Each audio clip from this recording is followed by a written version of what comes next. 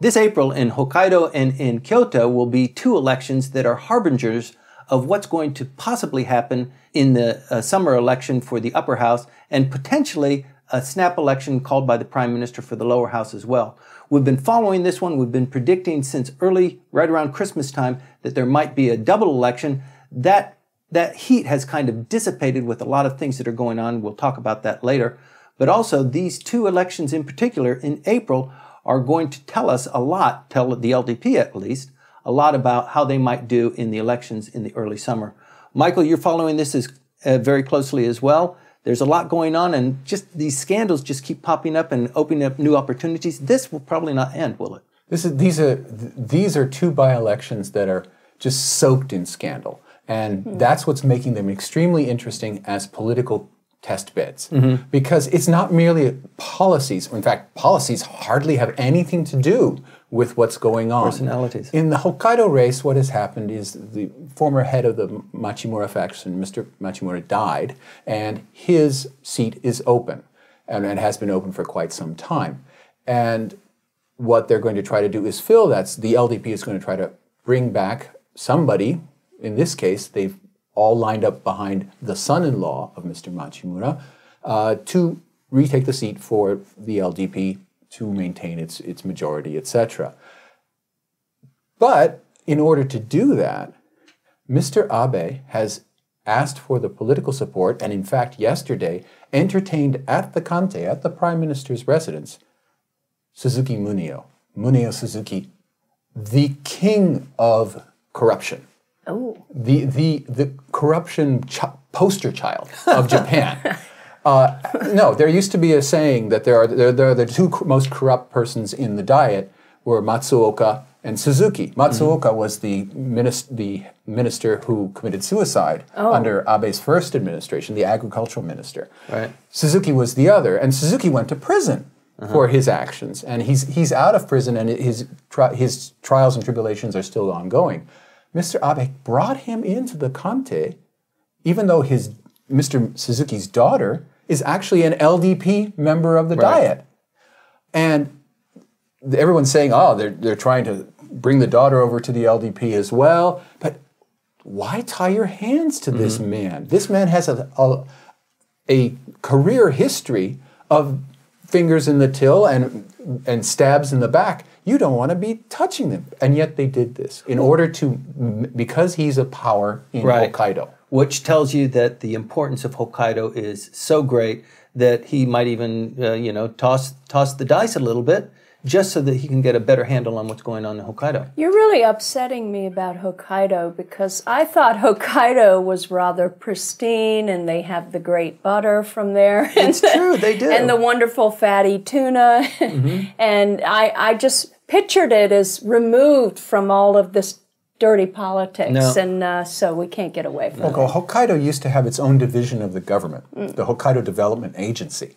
And when you have a division of the government and government contracts and government subsidies, in this case, the wheat farmers of Hokkaido and the dairy farmers and the pork and beef producers are major stumbling blocks in the TPP negotiations. And they've been paid off and been fine recipients of money for generations. It looks nice as compared to the rest of Japan, but there's a lot of dirt there. What Suzuki was actually not involved in that so much.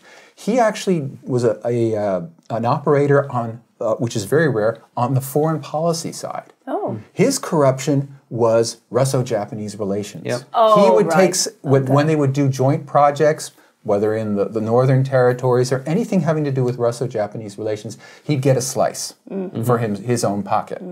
And eventually they got caught, and there were members of the of MOFA who went to jail.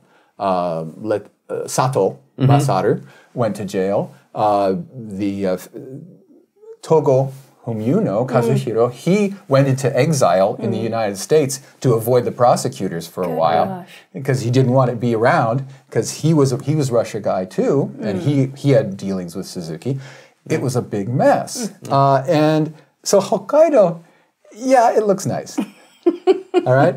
I mean, but Hatoyama Yukio, who was prime minister and was found to have received very large sums of his money from his mother, which was all covered up by being donations from dead people. All this stuff, it's not, the politics of the place is not Part great. and parcel. But this is nothing in Scandal Land as compared to the Kyoto race. Let's talk about Kyoto. That is fabulous stuff. Here is this LDP member. 34 years old? Okay, he gets into the Diet by marrying Kato Koichi's daughter in 2009. And suddenly they divorce in 2012. And he's elected as a member from, maybe that's not the word I should be using, from considering what the problem is. He gets elected by the LDP as an LDP member for the Kyoto constituency. And last year, he suddenly announces that he's going to marry another LDP member who is visibly, i.e., 7 months pregnant. Right. Oh, boy. And they get married on the 23rd of December on the national holiday. Big festival. And I mean, he gets all the LDP and he there.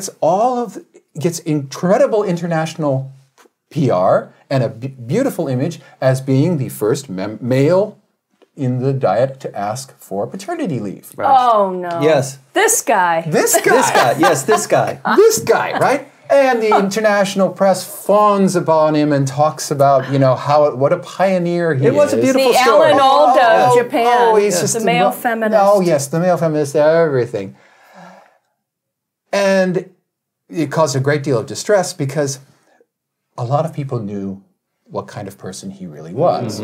Snake in the And because they knew who he really was, he was obviously being tailed. Right. And here comes Bunshun again. And Bunshun again prints up a story of him 6 days before his wife gave birth in the hospital, having a night-long tryst with a bikini model. This qualifies as a Piccadilly. This has never happened. No. You're right. They're now printing lists of very, very long lists of names of women with whom he has had relations. But he in fact admitted it too. I mean, when he was in his press conference, he said, this isn't the only one, and I'm apologizing to my wife as we speak, and I will be apologizing to her for the rest of my life, was his line. Oh, well, however long that life is going to be. That's right. Anyway, he resigns from the Diet, and that's the seat that's open. Imagine you're the LDP Kyoto Prefecture Association trying to find a candidate and trying to live down this story. Right.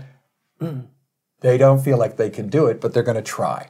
And the fellow who is running for that seat, who is non-LDP, ran for that seat and lost previously. So he has a good base. He's got good skin. Yeah, the DBJ candidate is going to be in like Flint. Right.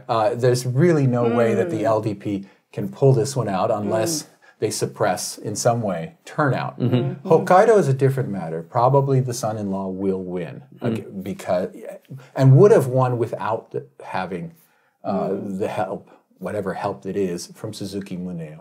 But Muneo, he is in so deep. He was groomed as a policy aide for a member of the Diet, a very famous and well-known member of the upper house. And so he comes from a long history of helping Hokkaido and facilitating deals in Hokkaido. Yeah, it's great at election time, but for whoever it is in that particular district. But Hokkaido is only a small part of Japan, and Suzuki's reputation in the rest of Japan is the absolute bottom of the barrel. Right. Well, we started this conversation today by saying that this is potentially a barometer of how things will go, and after this election, maybe the Prime Minister will think twice about holding a snap election or not.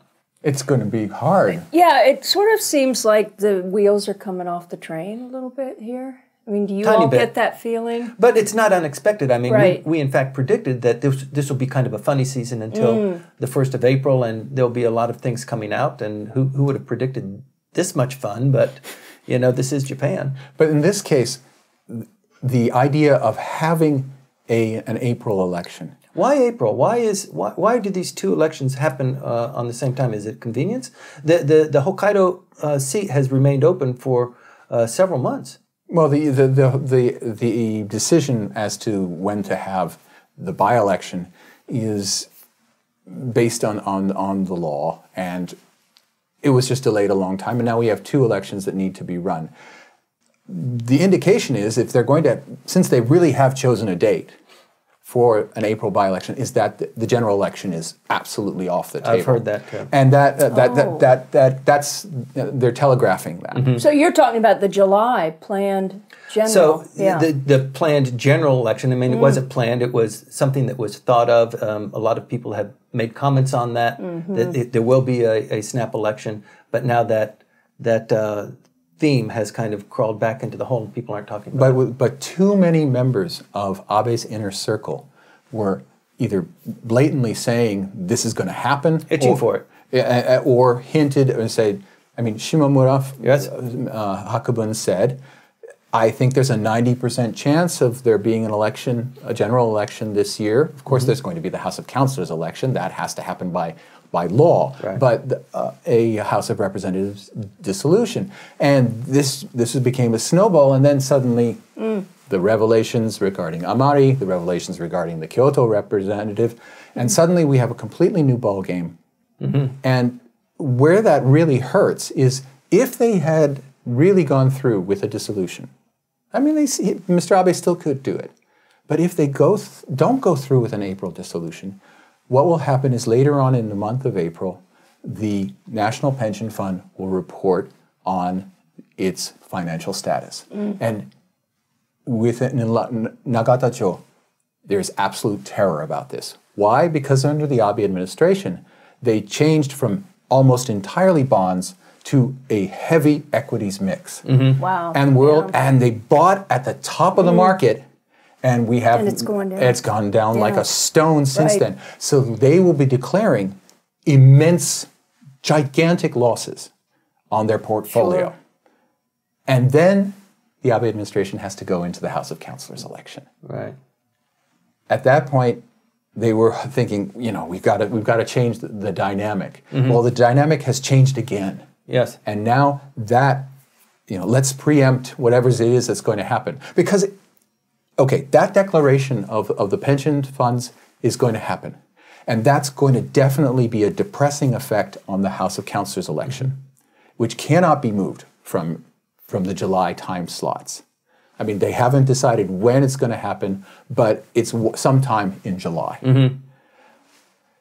That's going to be affected by what happens in the pension system. And then if you're going to run a House of Representatives election after that, whatever lousy result you had in the House of Councilors is going to then depress the House of Reps. Right. That was the theory behind the whole April, let's push it to April. And the Komeito hated it, but we'll make the Komeito like it.